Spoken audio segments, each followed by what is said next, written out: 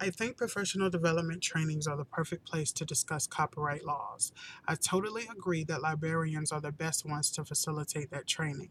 At my institution, we have had librarians present at campus wide events and national conferences about copyright laws, creative license, and the Fair Use Act.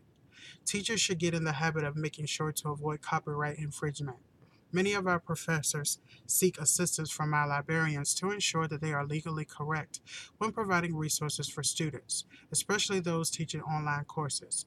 Utilizing open educational resources usually is safe and are there for the taking. I just recommend giving credit where credit is due.